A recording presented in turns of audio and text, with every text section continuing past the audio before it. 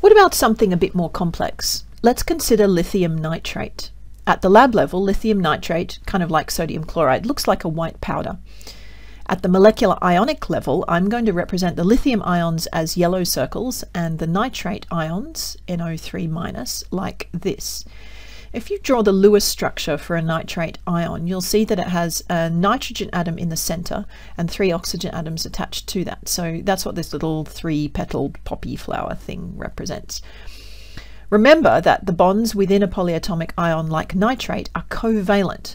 Nitrogen and oxygen are both nonmetals with high electronegativity, so when they bond to each other, they do it covalently by sharing electrons. So although nitrate is an ion, within that ion there are covalent bonds. It's a polyatomic ion. So lithium nitrate, like any ionic compound that has a polyatomic ion in it, is a sort of hybrid.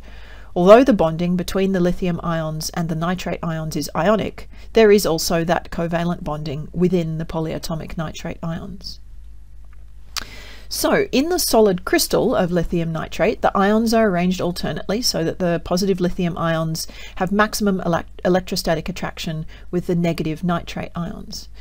Now, when this solid is put into water, the water is able to break those ionic bonds, but not the covalent bonds. So this means the lithium ions and the nitrate ions separate and they spread through the water. However, the nitrate ions don't break up into nitrogen and oxygen atoms. The covalent bonds are not broken by the water. We write this at a symbolic level using an ionic equation like this. The right-hand side of the equation represents the fact that the ions simply separate and dissolve in water. The polyatomic ion does not break up.